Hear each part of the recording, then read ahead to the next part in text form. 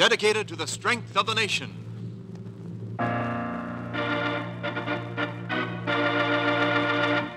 Proudly we hail.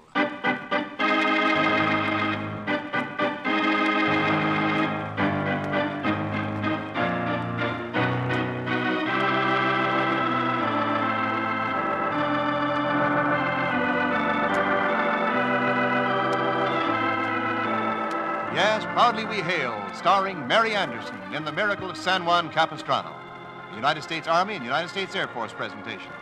And now, here is your host, the well-known Hollywood showman, C.P. McGregor.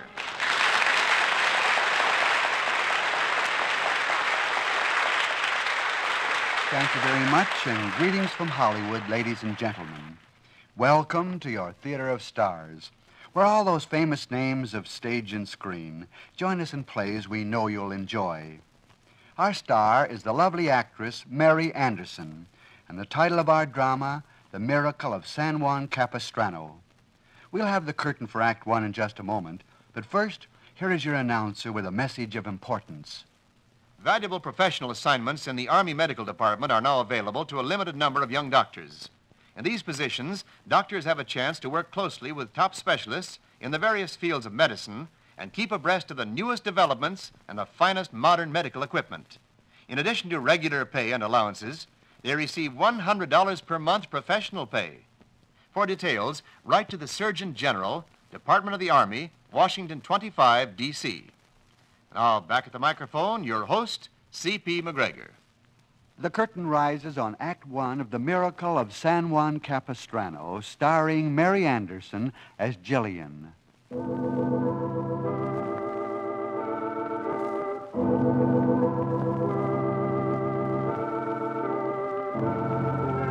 On St. Joseph's Day, for 169 years, so the Indians say, the swallows have returned to San Juan Capistrano.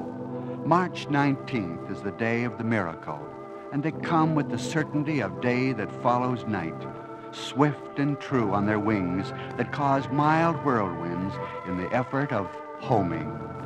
Now, in the wonderful garden of the miracle, a boy and girl once walked, their hands entwined with the closeness of love, like the creeper leaf entwines the scrub pine.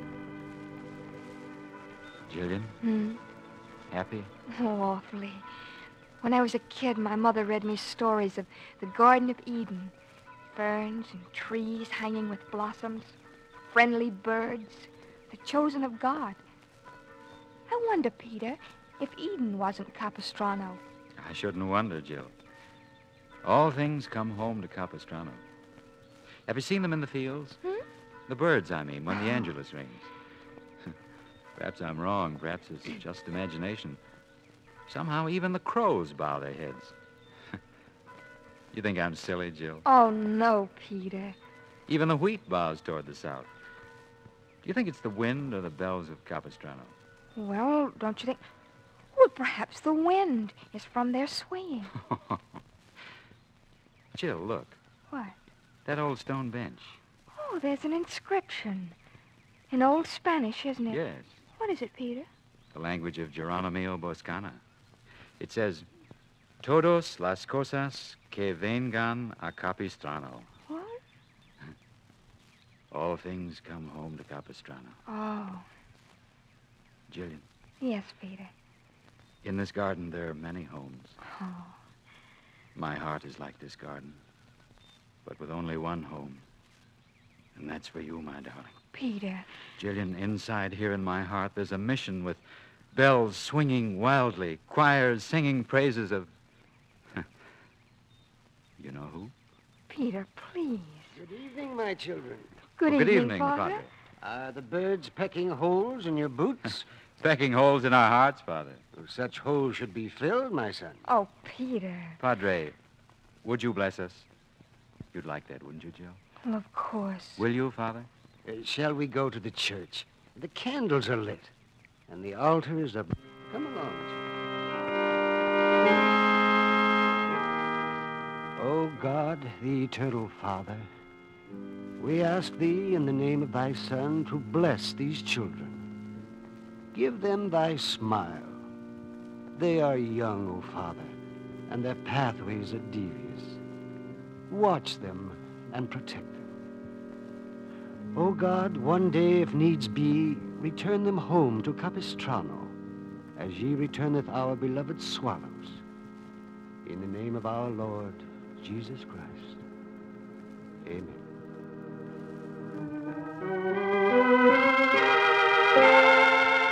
The velvet dusk fell softly over the shoulders of Southern California. The vineyards on the hill were heavy with purple grapes, and still under the spell of the Padre's blessing, Peter spoke. Jillian. I love you, Jillian. And I you, Peter. Will you marry me? Will you be my lady of the house, the mistress of my vineyards and my estates? Only no vineyards, no estates. But will you love me and be my wife? Oh, Peter. No. Why? You just said you loved me. Oh, try to understand, my darling. My father's a farmer, like yours, and like you. But my mother was a lady once, from France, Peter. She had fine gowns and laces and jewels, and she wore rings on her fingers and carmine on her lips. Well, darling, we can't Look, all... Peter, At what? the dirt underneath my nails, from scrabbling in the grapevines, from digging muck to nurse the new ones. Oh, Peter, I love you very much, but I won't marry you. I want to see the world. I want to be as my mother once was. I want to go away. I want all that life has to give, and I'm going to have it. Where? Chicago, New York, London, Paris, Cairo, Singapore, all the places in the world there are to find adventure. To be a lady, to be someone besides a farmer's daughter or a farmer's wife. Oh, Peter, please understand. I love you very much. But I can't marry you. I'm going away. And this is goodbye. Goodbye. The Padre said, all things come home to Capistrano. Jillian, I shall wait for the spring, the 19th of March.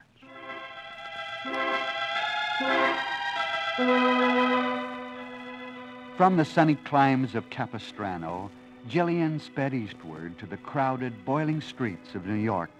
And then, in a shabby boarding house, Jillian found an open door, albeit one of dubious quality. Yeah, I got a room, second floor back. $8 a week in advance. Have you got it? Oh, yes, ma'am. Here, it's 5, 6, 7, 8. 5, 6, 7, 8. You get your receipt in the morning and look here. All right. No radios on after 9 o'clock, see? Oh, no. And no boyfriends in the room, understand? Oh, yes, ma'am. Oh, and one thing more. Yes, ma'am? No drinking and cooking over the gas jet. You get it? Oh, yes, ma'am.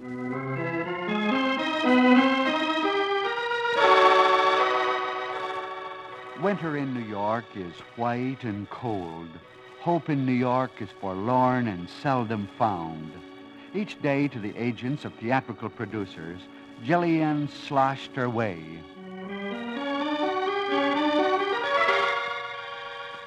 My name is Jillian Renato. The girl told me to come back today. Oh, I'm sorry, miss. No casting. Mr. Shapiro said I could see him at 1 o'clock. Nothing a day. I'm very sorry. I know, but this is the 4th time I've been here, and every time you say... You better come back when you've had some more experience. Well, here I am, back again.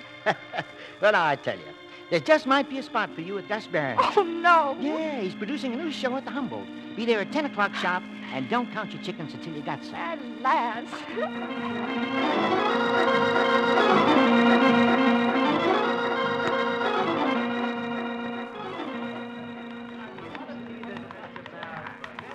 Gee, I'm awful tired. I don't feel like a routine today. Quiet, will you? Here comes that guy Barron. Quiet, girl. Quiet! Yeah, that's right. The girls are here, Mr. Barron. I've got eyes in my head, ain't I? Yeah, but I was just Don't trying to... interrupt. Who do you think you are, anyhow? Well, I was Shut just... up. Go soak your head. Wait a minute. Bring the new girls in. Let's see how they stack up. Yeah, okay, Mr. Barron. All right, you dumb doors. Mr. Barron wants to see your work, so on your toes. Okay, Harry. Okay. Oh, no. What is that? Shut up that piano. Yeah, hold it, Harry. You. Hey, you at the end. What's your name? You mean me? Who else? Oh, sure, me. I'm Viva L'Amour. 5'1 3/4, and I'm just striking 98 pounds. Could I do, Mr. Barry? For a bone factory, yeah. For a chorus line, you ain't even a good stage brace. Scram. All right, Bert, come on. Who's next? Okay, what's your name? I said, what's your name? Bert, maybe you can tell me what that coy clam's name is. Maybe she talks in sign language. Oh, well, that's Eva LaVere. She's scared. She just got through doing 6 seasons with the Hollywood Fantasies. And before that, she'd done 4 seasons in top billing with the Chicago Follies. Stripper, huh? Take her away. Try the East Hudson or maybe Minsky's. This is a legit musical, not a peep show. Well, come on, girls. Oh, Bert, what kind of casting you doing? Ask for girls, ask for glamour, and you give me a lot of broken-down 4-stringers. I ain't got no more time for floozies. Mr. Barron, please. I said I ain't got no more... Yeah? What's your name? Jillian Renato. Oh, turn around. Like this, sir? Yeah. Where'd you come from? You ain't from New York. No, sir. I'm from California, sir. Sure. Hollywood, no doubt. Oh, no, sir. Capistrano. San Juan Capistrano. Oh, one of those swallows that return, huh? Something like a burp. Oh, the swallow returns. Get it, everybody? Good gag, huh? Okay, Bert, sign her on. She gets 50 a week and starts Monday. Oh, thank you. Thank you very much, Mr. Barron. Save it. Just be here on Monday and on time, or you'll be just another fledgling on your way back to Capistrano.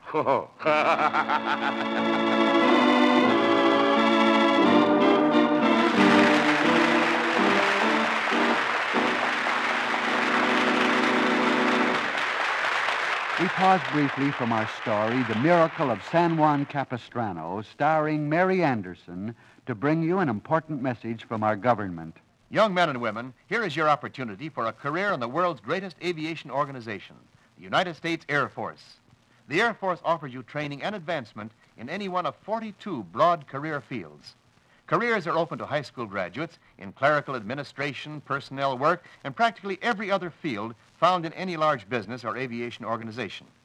After careful consideration of your preferences and your capabilities, the Air Force assigns you to a career field. You start right in with on-the-job training. Later, you may go to an Air Force technical school for training in your chosen career. You're on your way up. Assignment to an interesting job. Advanced training at specialist schools. Increase in pay and advancement to jobs with greater responsibility. And lifetime security through a sound retirement plan. Remember, you find your choice of many careers in the Air Force.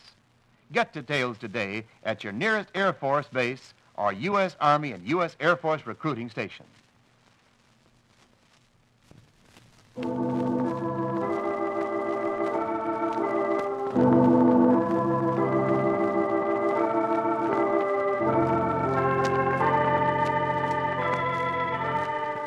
The curtain rises on Act 2 of The Miracle of San Juan Capistrano, starring Mary Anderson as Jillian. New York, a place of heartbreak, of success, of failure, of much of nothing. In the boarding house on East 56th Street, an old-fashioned pull bell makes dissonance with the chimes of Old Trinity Church. It's late for peddlers, and we don't want any. Oh, excuse me. Is this where Miss Renardo lives, Miss Jillian Renardo? Yeah, upstairs, 4th room to your right. Visitors ain't allowed after 9. Shall I call her down, or will you go up? I'll go up. Okay, mister, just as you say, but don't forget what I said. No visitors after 9 o'clock. This is a respectable house. You should go soak your head in a bucket. Ah, smart Alec. What'd you say? Nothing at all. Who is it? What? Why, Mr. Barron. I didn't know it was you. Naturally. Good evening, Miss Renardo. Well, good evening. Well, won't you come in? Thank you, Miss Renardo. Won't you sit down, please? I didn't expect this. Well, I mean to say, I guess I just look frightful. I've been trying to fix my hair in a little different way. I'm not having much success. That may be your opinion. It isn't mine. You look very nice, Miss Renardo. Jillian? It's very nice of you to say so. But I guess you're just being polite. Gus Barron, don't waste time on just being polite. I saw your address in the casting sheet, and seeing as how I had some business in your neighborhood, I thought I'd drop in and say hello. You're very kind. I am. A lot of people wouldn't agree with that. There isn't, there isn't anything wrong, is there, Mr. Barron? My work at the theaters. Oh, it's grade A. Nothing wrong with your work that a little more experience won't fix. Relieved? Yes. For a moment, I thought that... You're on the skids? I'll skip it. You're not. In fact, you're on your way up. Oh, thank you. Thank you very much, Mr. Barron. I've been watching you from out front, Miss Renardo. Jillian. I've overheard what some of the customers have had to say about you, too. Oh? Would you like to know what they're saying? Well, Modest, huh? Who are you trying to kid? In show business, nobody ain't modest. Well, here's what they're saying. You're too good for the line. That's the way I figure it, too, so seeing as how the customer's always right, I'm going to do something about it. Yes, Mr. Barron? You know that top spot in the second scene, second act next to the finale? Do you mean the one Vera Allison does? I mean the one Vera Allison did. She's not with us anymore. She isn't. Is she sick or something, Mr. Barron? Yeah, she's sick, all right. Makes most stars pretty sick when they get fired. Fired? Put it any way you want to. Fired, sacked, kicked out. It's all the same. Oh, I am sorry, Mr. Barron. Why should you be sorry? What's one person's poison is another person's meat. You open in her spot tomorrow night with feature billing and a $200 raise. Me? I ain't talking to Lillian Russell. Oh, but Mr. Barron, I couldn't. Why? Well, Miss Allison's act was Well? Well, I couldn't come on stage like she did, wearing just Oh, still modest, huh? No, it's not that. It's just that, well, I just couldn't. Listen, Miss Renardo, don't give me that line. I didn't give Allison the gate to have you give me that innocent, angelic act. When I want angels on my stage, I'll produce a passion play. But I couldn't, Mr. Barron. But you're going to. I've already broke the publicity. The marquee pictures are all finished, and your puss and your name is on all of them. I'm sorry, Mr. Barron, but I can't do it. Why can't I just stay in the line like I want to? Because I'm running the show. You're either going on tomorrow night in Allison's spot, or you're through with the theater. And when I say through with the theater, I mean through. Is that clear? Yes, Mr. Barron. I guess it is. Well, what's the answer? I guess I'm through with the theater, Mr. Barron. Now, if you don't mind, good night. I'm sorry, but you see, visitors aren't allowed after 9 o'clock.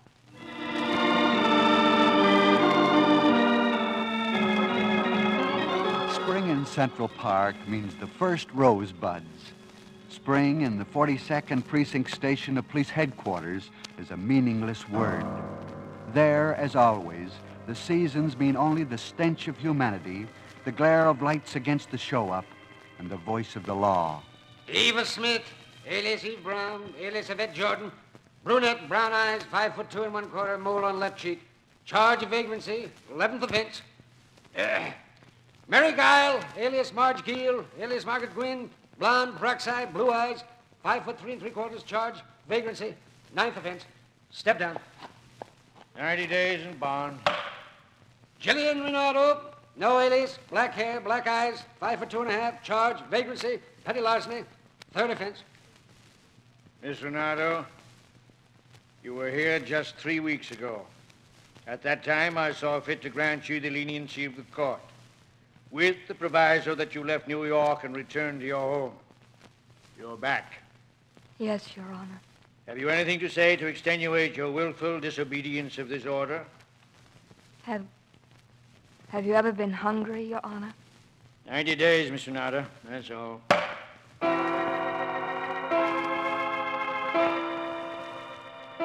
A cubicle, 9 by 5, cement walls, steel bars, prison. This, you see, is the Tombs, reached by the Bridge of Sighs, beyond which New York scurries and runs and hurries and lives and dies and is reborn. Jillian Renardo, I have here the probation officer's report on your conduct. It's been good, Jillian. Thank you, sir. I'm going to release you, Jillian, once more, with the proviso that you leave the precincts of New York in 24 hours. Any further arrests and charges brought before this court will result in the maximum penalty of 3 years. You are not a bad girl, Jillian. I don't think any girl is bad, really. We just call it that for want of another answer. Jillian, I have a daughter. She's 9. Her name is Gay. In a few years, Gay could be very easily standing before this bench, and God forbid. You perhaps think I've been a bit harsh, but believe me, I've only been the law. Jillian, don't come back to this precinct. Don't force me to do what the law prescribes. The best of luck, and God go with you. God go with me. Where is God? What is he? And is there a God? Oh, God, whoever, whatever you are, help me to find out.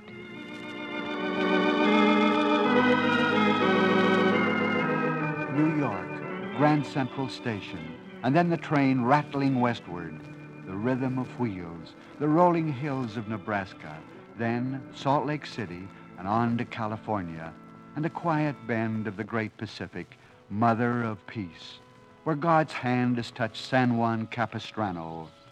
This is the day of the miracle. This is the day of March 19th. My child, you're crying. Yes, Father. I'm afraid my tears might stain the drapes of the rail. Such tears should become the stain of the world. Jillian, the tides always come in and the tides always go out.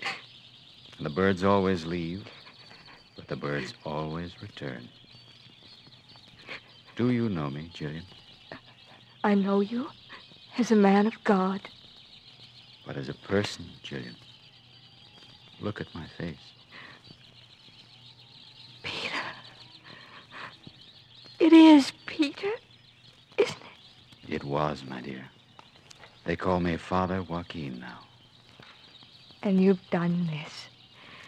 You've done all this since I left. Since I went away.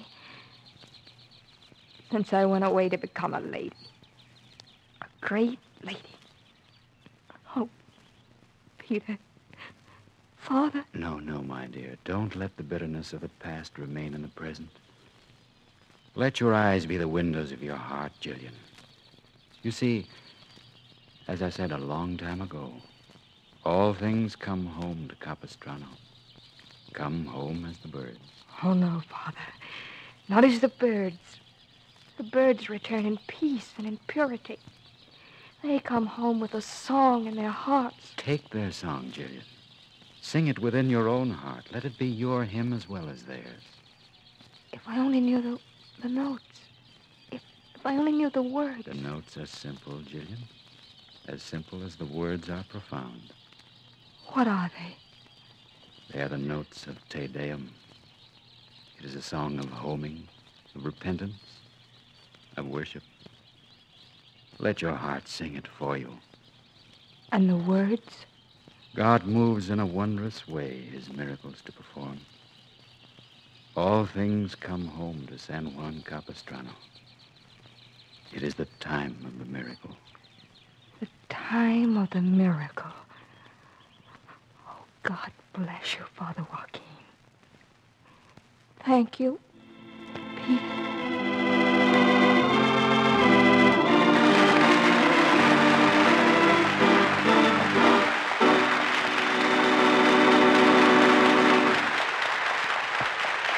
The curtain falls in the final act of The Miracle of San Juan Capistrano. Our star, Mary Anderson, will return for a curtain call after this timely message from Wendell Niles. College-trained young men, here is your opportunity to become an aviation executive. You receive the finest aviation training in the world from the United States Air Force if you can qualify and are selected for aviation cadet pilot or navigator training. To qualify, you must be single, between the ages of 20 and 26 1/2, and have at least 2 years of college.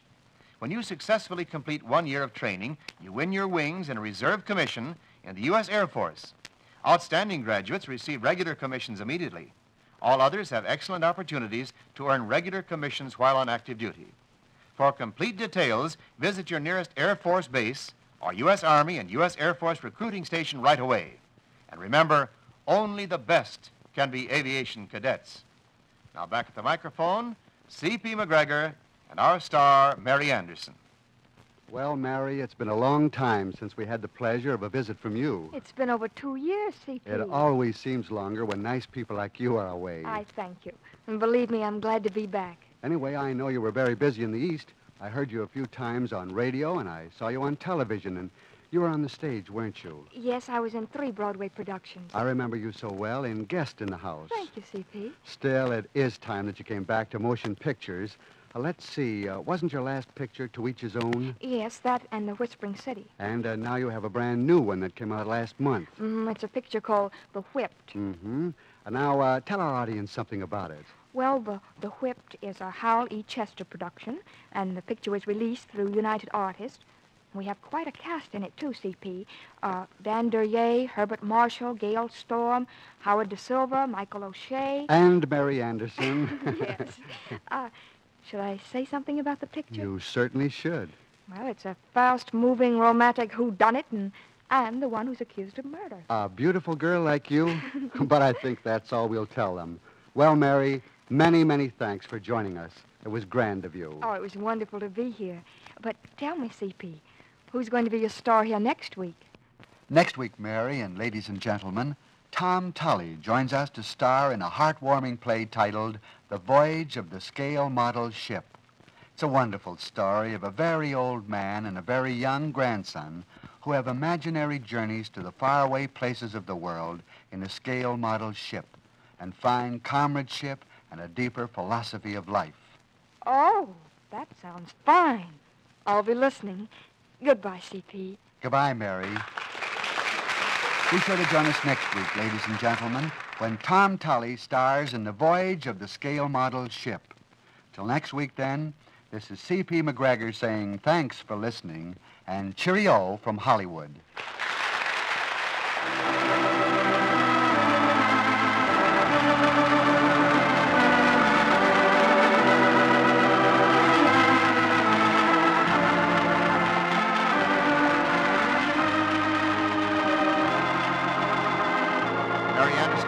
Courtesy of the Hollywood Coordinating Committee, which arranges for the appearance of all stars on this program. Script was by Kimball S. Sant, with the music of Eddie Dunstetter. This program was transcribed in Hollywood for release at this time. Wendell Niles speaking.